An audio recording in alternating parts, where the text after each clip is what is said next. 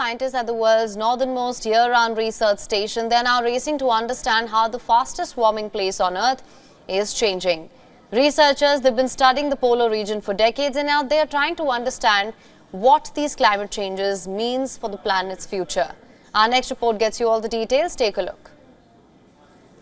This is the world's northernmost research station, located in Ny-Ålesund, a tiny town high above the Arctic Circle on Norway's Svalbard archipelago. It is also the fastest warming place on Earth. Here, scientists are racing to collect data to understand how the climate is changing and what those changes could mean for the planet's future. Scientists have been collecting meteorological data at the Ny-Ålesund research station for over 40 years. But nowadays, researchers hoping to harvest ice cores are finding glaciers inundated by water. Expedition leader Andrea Spolaor is part of the team with the Italian National Research Council. They plan to drill 125 metres down into the ice, hoping to collect 2 ice cores on the Dovrebreen glacier. Drilling an ice core in this region is important because, first of all, we must do now because we might not have time in the future to do it again. But at only 25 metres deep, the drill sloshed into a massive pool of water. The team was shocked. We do not expect so huge water flux coming out from the glacier, and this is a clear sign of what's happening in this region. So that the temperatures are rising, the glaciers are suffering.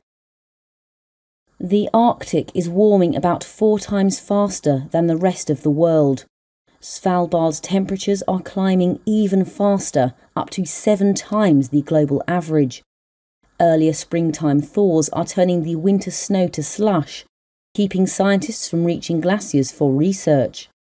And polar bears are left hungrier as their hunting ground, the sea ice, melts. They are increasingly seen roaming near the research station. For Ny-Ålesund, summer 2022 was the hottest on record. Established as a mining settlement in 1916, the town became a hotspot for international researchers in the 1960s. It has only about 35 residents year-round. In summer, that number swells to more than 100 as scientists fly in across the world. Because Svalbard is warming faster than almost anywhere else in the Arctic, Ny-Ålesund's data record is crucial for scientists trying to understand how climate change will impact the polar region and the entire planet. But as permafrost continues to thaw there, even Ny-Ålesund itself is unstable. We were really shocked because we couldn't expect so much water here at such altitude. This is one of the highest glaciers in Svalbard. We are close to the North Pole because we are 79 degrees north. And it's you can really touch with your hand